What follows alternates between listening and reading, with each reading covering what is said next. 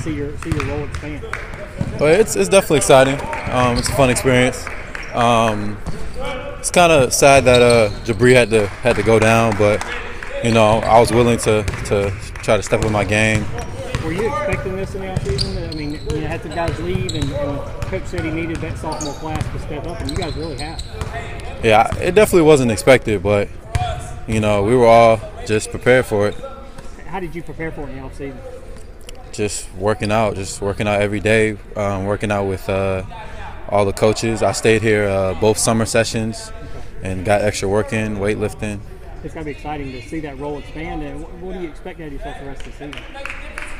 Just to do what it takes to try to get wins. You know, our goal is to win that ring.